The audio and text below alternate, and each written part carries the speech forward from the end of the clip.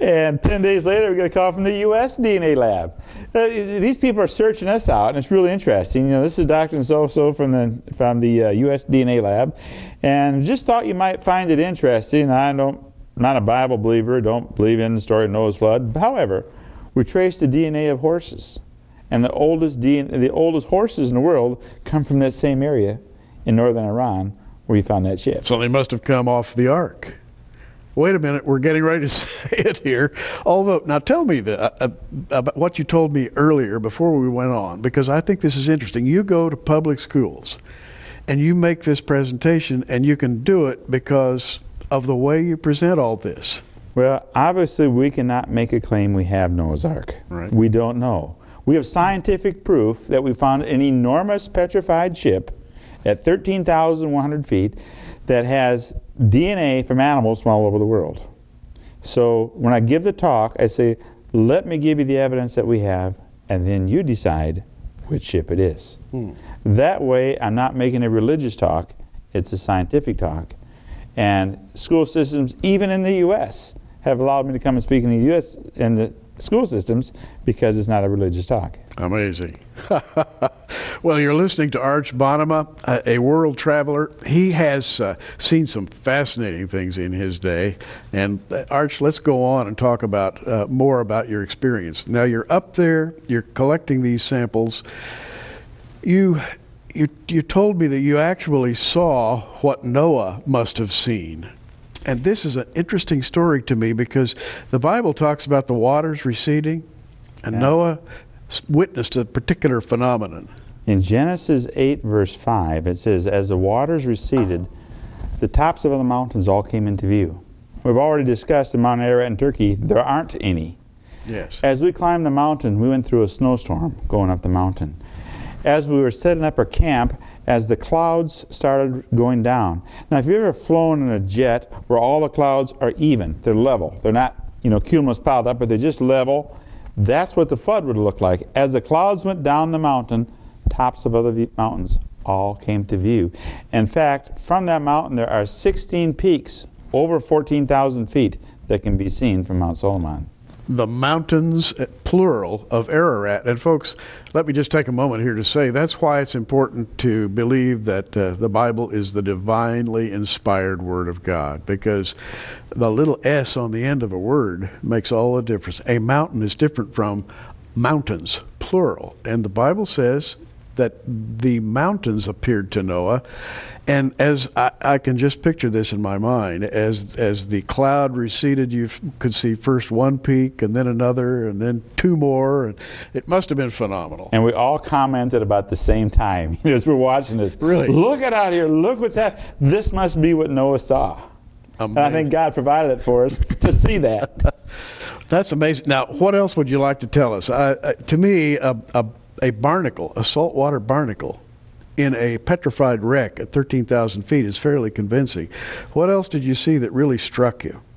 The pitch, this material that you brought back. Did you find any metal artifacts or anything that looked man-made? Well, the whole building, the whole ship looked man-made. I also want to say that we do not believe that Noah's Ark had a V-bottom or a V-bow, because the only purpose of a V-bow and a V-bottom is to travel fast. If you're carrying a lot of weight, you build it more in the shape of a barge. The Bible's statistics, it would make the ark approximately 450 feet long, approximately 75 feet wide, and approximately 45 feet high. And if it was in barge shape, it would easily hold all of the animals mentioned in the Bible. It was no longer in that shape today. According to the Sherpa, it went aground at about 15,000 feet because that's where he saw it in the 50 years ago. He had seen it at 15,000 feet. And that's where 3 of our guys went up the mountain, and that's where they found the altar. Now, because the ark is on a landslide, as it slid down the mountain, and we believe this happened in the year 2000, there was an enormous earthquake there, killed 64,000 people in that region. And there's an enormous earthquake, and as it slid down the mountain, it hit solid rock and started piling up on top of each other.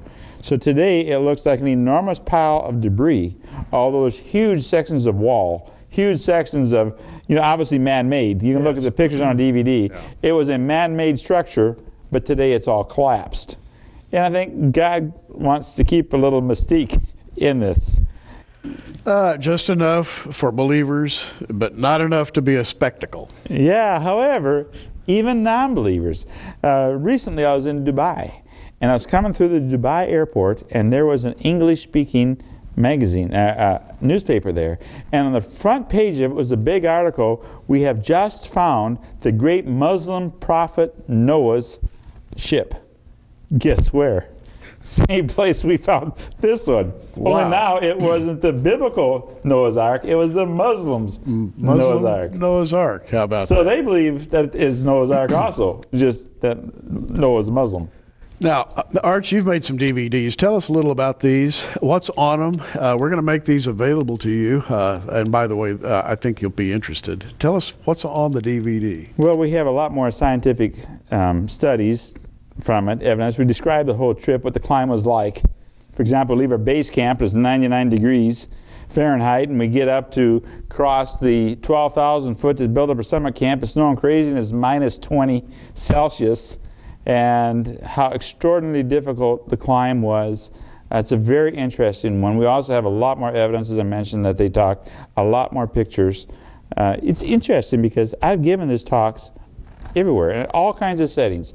Some secular, some Christian, some all settings. And the most common comment I get afterwards when people come to look at the artifacts is they say, "Wow, this proves the Bible's true." Even when you're in church. You know, the church people come forward. Yeah. "Wow, this means the Bible's true." Now, you've given these DVDs away. Yes. You haven't copyrighted them. By the way, if you get one of these, you're free to make as many copies of it as you want and pass it out to your friends, right? My goal is not to make money off of Noah's Ark. My goal is to get the story out. The story of Noah's Ark is one of the 3 most recognized stories any place in the world. Yeah. What is a Bible story? One of the first 3 to come up is Noah's Ark. And it's a tremendous faith builder. Anybody who wants to make copies of them, they're welcome to it. Essentially, do we have different DVDs or? Well, the first one is the story of Noah's Ark. Yes. However, the second one is the story of the other ark. The other ark. Yeah. Oh. 8 months after the first trip, Aksum, Ethiopia has claimed for 2,700 years to have the Ark of the Covenant. We made a trip there to look at the evidence that they had.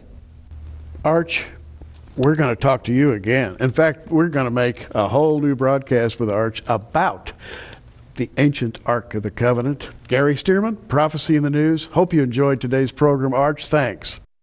Prophecy in the News is a viewer-supported ministry sponsored by our many friends across America and in your area. For your gift of $10, you can receive a special edition of our current program on an audio CD, or for a gift of $20, we'll send you our programs on DVD videos. For either order, call the 800 number on your screen right now.